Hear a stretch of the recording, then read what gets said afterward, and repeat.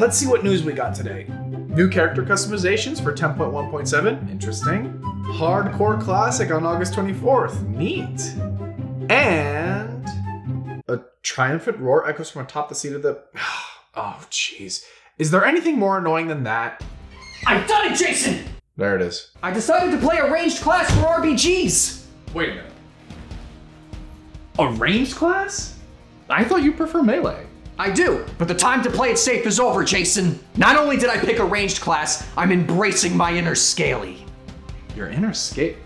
Oh my god, you don't mean... That's right. I'm playing Dragonflight's new hero class. Behold, my dragon form! Ah! Wait, dragon form? Don't you mean Drakthir? Dragon, Drakthir, tomato, tomato. Behold, my dragon form! Ah!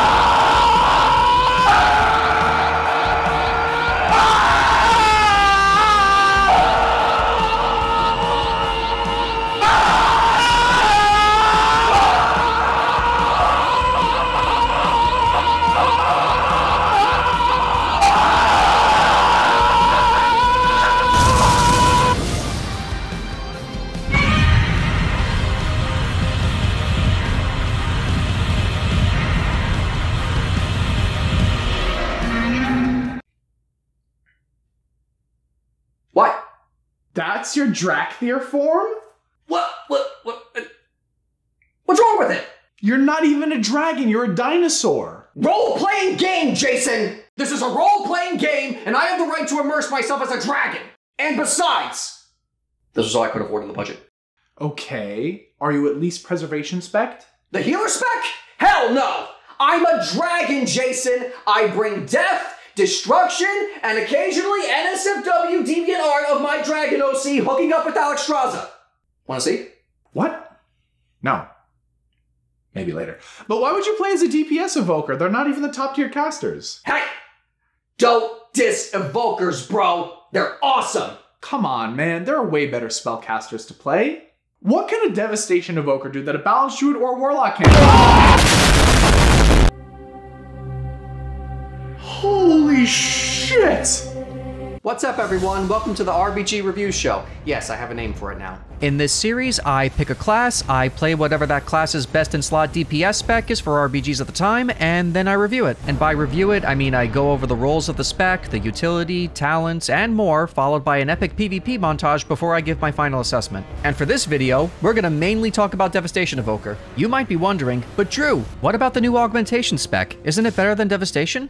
Well, yeah, but there are some nuances. I already said in my last review that I was doing Devastation, and I was in the middle of production for it when it was announced. Also, Augmentation has been going through a lot of tweaking. But even though I'm focusing on Devastation, I'm still gonna go over some of the fundamentals of Augmentation in this video. So I guess you could call this a review and a half. A Devastation review with some Augmentation sprinkled on top. With a side salad of Preservation. I never touched the salad. Besides, the playstyles of both Devastation and Augmentation are mostly the same, and they have the same roles in RBGs more or less, so regardless of which spec you're interested in, the information's still gonna be valid. Now, because I was new to this class, I thought it'd be best to consult a professional. And who better to ask than Ezgame, who's consistently been among the highest rated dev evokers in RBG's Dragonflight Season 1, and is also proficient in Aug Evoker. I even used his talent build and playstyle as the main blueprint.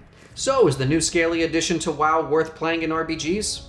Well, only one way to find out. So the Evoker is WoW's first hero class with a ranged DPS spec. But besides being a hero class, what makes it different from the non-hero spellcasters like mages or elemental shamans? Well, one is that it's a pretty mobile spellcaster with abilities such as Hover, which allows you to cast while moving, Verdant Embrace, which charges you to an ally, and one of the Evoker's most iconic abilities, Rescue. It lets you manhandle your friends from one point to another, which is pretty fun. You wanna go pick? Alright, fine, I'll pick it. I don't- Oh god! Hey, run. I'm running! For your life.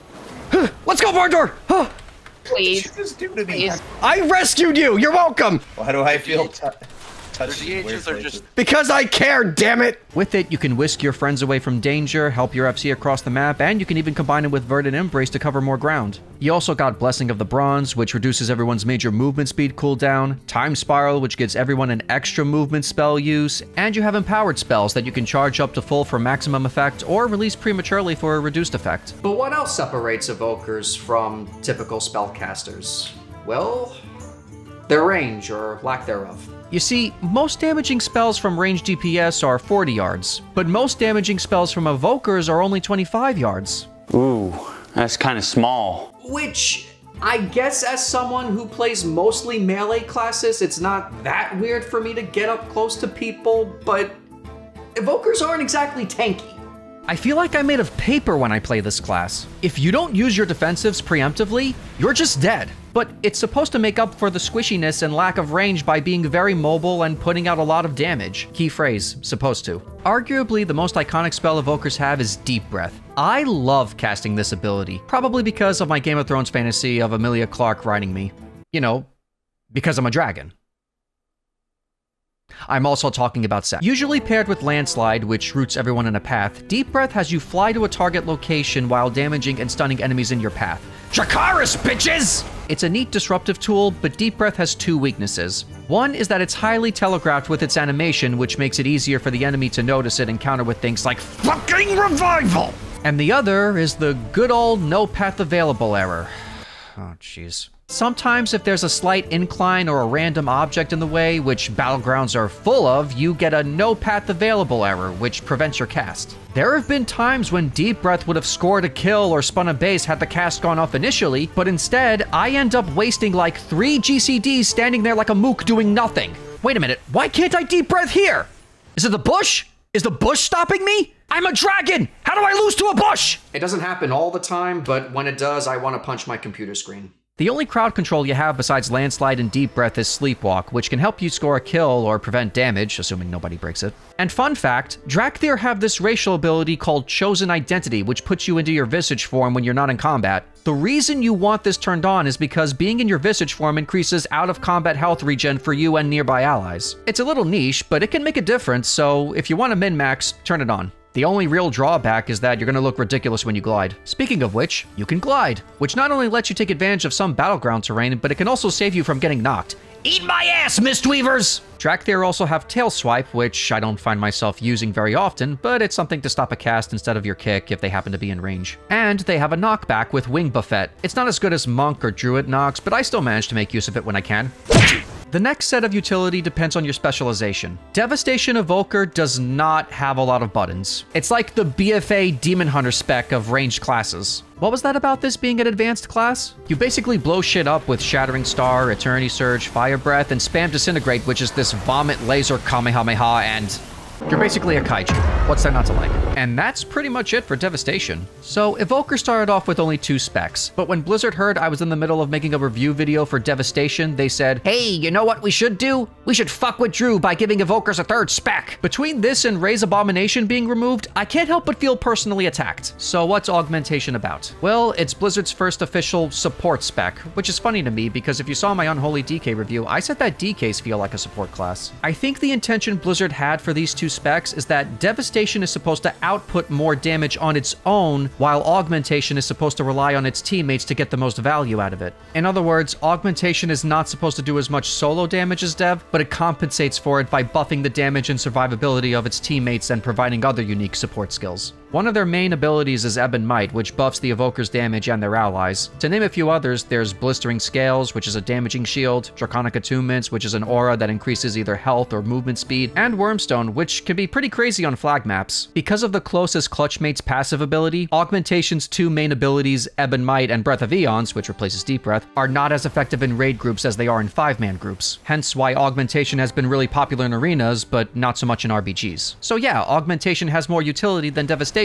But the question is it worth it? Would you rather have all these support skills, or would you rather pump out more damage as Dev? I think the answer to that question is going to come down to how Blizzard balances the solo damage output of Dev versus the utility and support skill potency of Augmentation in whatever patch we're in. And which one's better to play may even depend on your comp. Augmentation, I think actually probably has more of a place in RBGs right now than Dev. I don't think it's meta either, but I do think that there's certain team comps and certain maps where a good augment can like change the tide of a game. If you have like really strong DPS players that are getting buffed up, it's overwhelming for the enemy team. Like the damage that it gives like warriors and DKs and rets. Augment works really good with melee. It doesn't work that good with casters. It can work, but ideally you want to have like a 2 or 3 melee heavy comp and just the Augment Evoker frontlining with the melee buffing them up, and it can just run over teams. At the time I'm putting this video together, it looks like Augmentation is pulling ahead of Dev in RBGs and is the preferred spec between the two,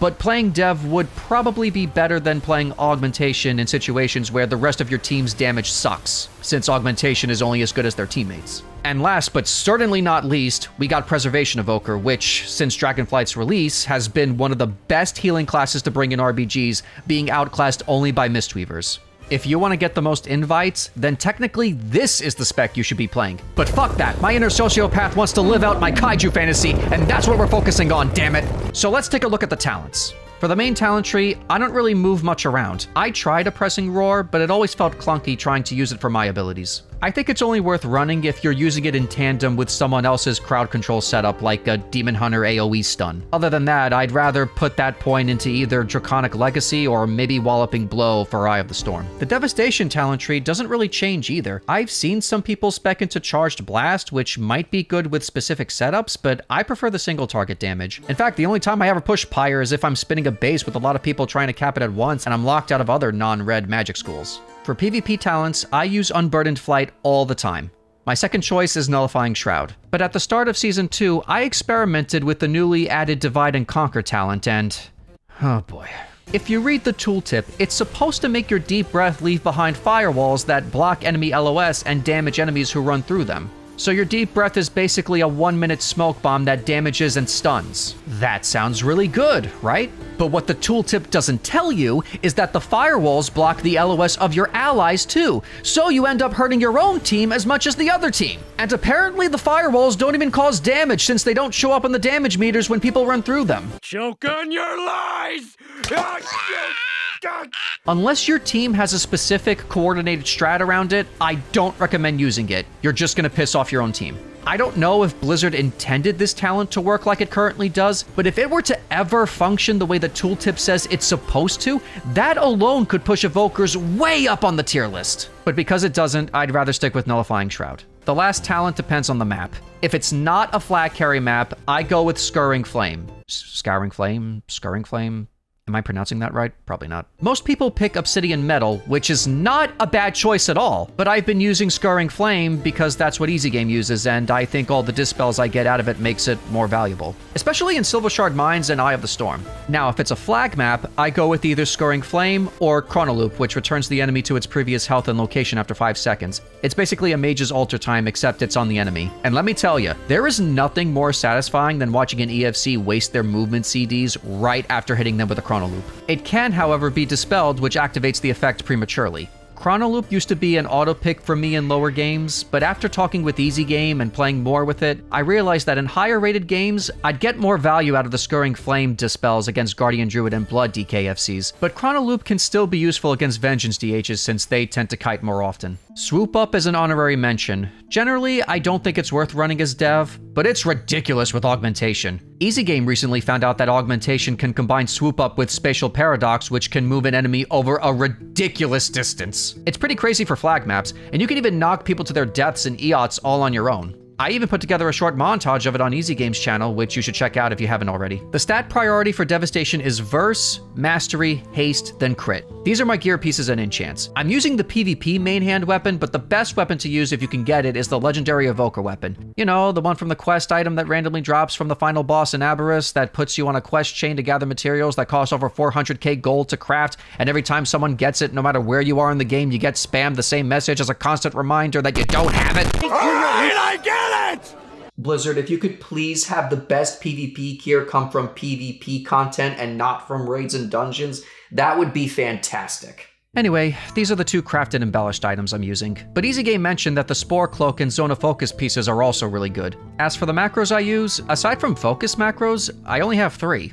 this one that casts Living Flame as a heal on myself, Dragon Rage plus Trinket, and Tip the Scales plus Fire Breath. What Tip the Scales does is it makes your next empowered spell cast instant and at max level. You can make a Tip the Scales macro for Eternity Surge if you want, but I almost always cast Eternity Surge at level 1 because the levels don't increase the damage, it just increases the number of targets hit. Now onto the damage rotation. The standard rotation is basically Fire Breath, preferably at max level because it's more instant damage and more dispels if you're using Scurrying Flame, then Shattering Star, then level 1 Eternity Surge, then as many Disintegrates as you can get off, and then spam Azure Strike until you get a proc for a free Disintegrate, and use Living Flame whenever the instant cast is procced. I never hard cast Living Flame unless I'm healing myself or someone else. And make sure you use Unravel whenever you can. If you see it light up, just press it. For the burst rotation, it's a good idea to use Nullifying Shroud before you use your burst. First, landslide into Deep Breath, and port back if you need to, which is usually the case. Then Dragon Rage Trinket macro, then Shattering Star, then level 1 Eternity Surge, then the Tip the Scales Fire Breath macro, then use as many Disintegrates as you can, or cast Living Flame if you have the instant proc. If you don't have Disintegrate or Living Flame procced, spam Azure Strike until you can cast Disintegrate or instant proc Living Flame again. So what's a Devastation Evoker supposed to do in RBGs? Well, they're mainly team fighters who disrupt the enemy team with Deep Breath, rescue their teammates, and blow shit up. It's pretty straightforward. For domination maps, you're mainly a team fighter, but because of your mobility, you may end up being the first one to peel out of a team fight if one of your bases needs help and there's no other class that can peel out. Usually druids and demon hunters would be assigned to peel out before you because they're better suited for it. Oh, and here's a fun fact. Evokers are the worst base sitters in the game, so you should never ever solo sit a base as an evoker. They can't stand far from the node because of their range, and outside of Nullifying Shroud, they're basically a sitting duck, and Disintegrate doesn't spin because the whole cast counts as a dot. Yeah, this giant laser Kamehameha does not spin. Go figure. For flag maps, this is where I have the most fun playing an evoker. You mainly play offense, but you're gonna get a lot of mileage out of rescue whether you and a friend are chasing down a target or you're helping your FC across the map.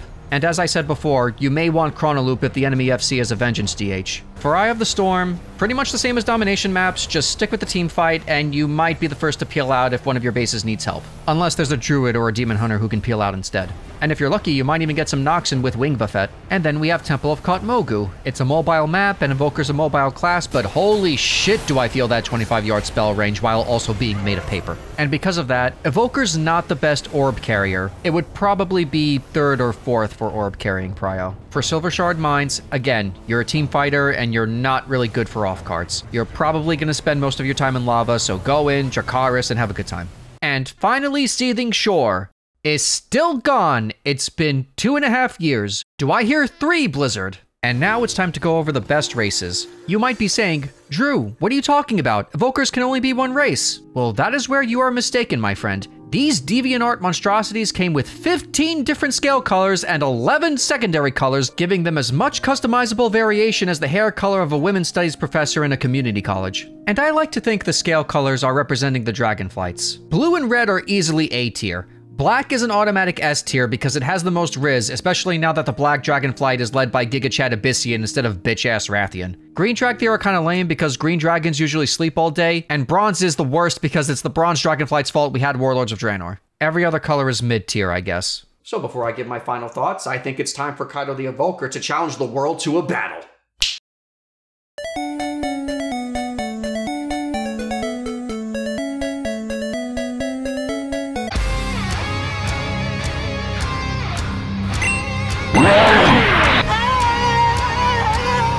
Why are you running? Hyper beam attack! Look at that power!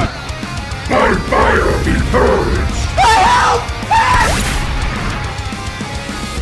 I won't retire and Be gone! Oh Lord Jesus! Oh Jesus! Get away! Target acquired.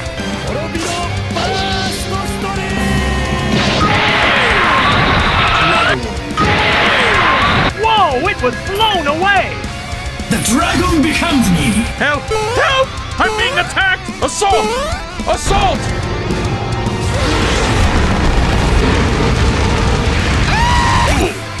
Man down! Man down! Here's a present for you. Oh shit! Got him! Help me! Dr. Octagon, Charizard, Dragon Rage! Now that's a lot of damage! Rewind. What the fuck? Shit system! Shit system!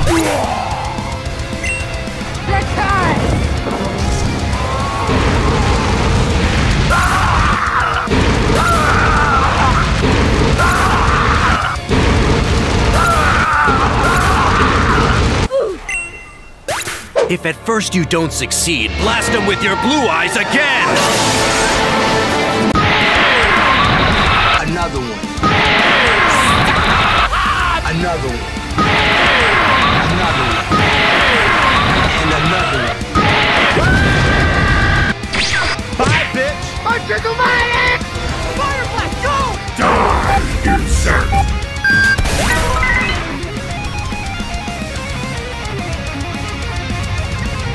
Oh shit!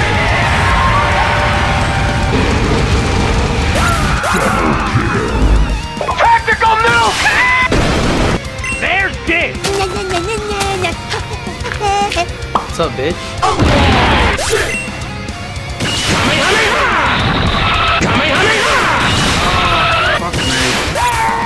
I'm coming! Nope. Fuck! Nope. Catch me if you can! That was too easy! Oh no! Now you're freaking killing me! Got it! I'm a fire in my laser! Oh no.